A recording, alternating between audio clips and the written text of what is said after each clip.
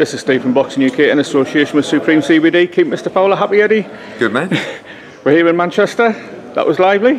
Yeah, you never know what you're going to get from Mr Chisora. Sometimes it's physical, sometimes it's verbal. That was just an interesting mix of everything. Good fight. I mean, good fight last time out, particularly there were 60 people in a room when we saw it. This time there's going to be 15, 16,000. So good fight, good undercard, a big night of boxing December 18.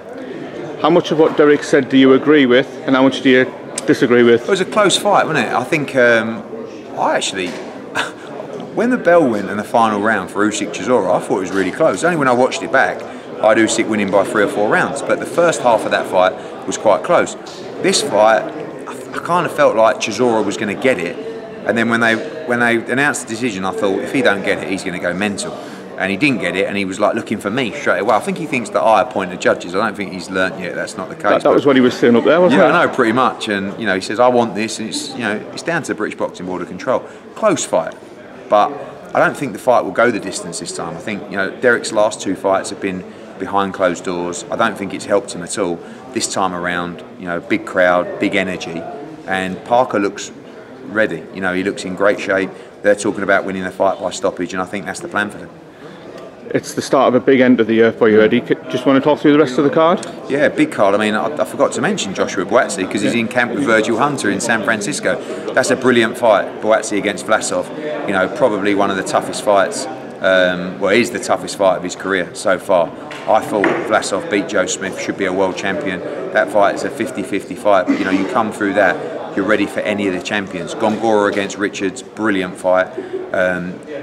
Also, Zelfa Barrett. Really good fight against Tarimo, IBF eliminator. Jack Cullen gets a shot at the European title. Jordan Thompson, Rhiannon Dixon, David Naika, the Olympic bronze medalist. Sandy Ryan, Cyrus Patterson. It's a massive night of boxing, and one of the best cards we put together. Can't wait, Eddie. I thought it was a good fight last time. I mean, there was only, as I said, 60 people or so in the arena, so it's hard to get the energy and the atmosphere. You'll get it in Manchester this time.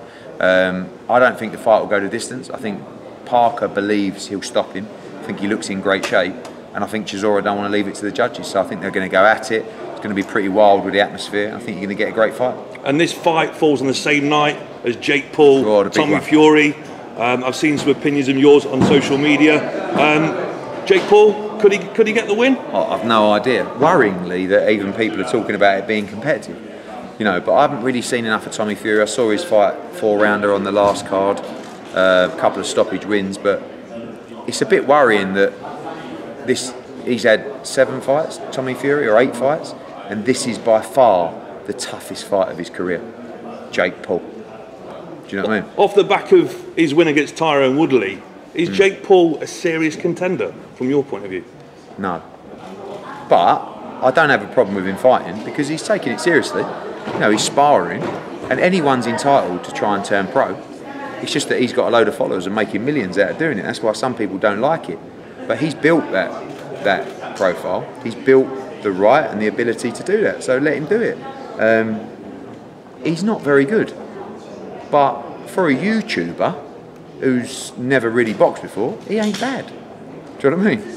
But anyone of any ability in boxing will beat him. And again, it just worries me that this is a 50-50 fight, because someone who's 8-0 and a prospect should breeze through this fight. So we'll see. Realistically, what percentage chance would you give Jake Paul of getting his hand raised on the night? I've absolutely no idea, because I don't know enough about Tom. But again, for a 7-0 or 8-0 prospect, they should be a 10-1 on shot to beat Jake Paul.